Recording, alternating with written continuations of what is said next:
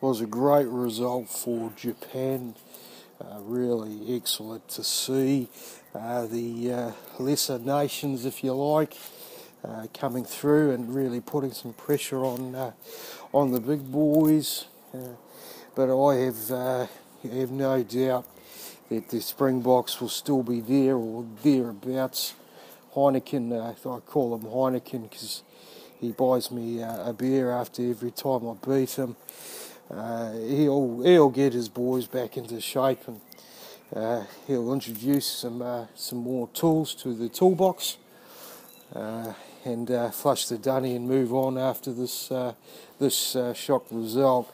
Might just be the kick in the pants, if you like, that the Springboks need.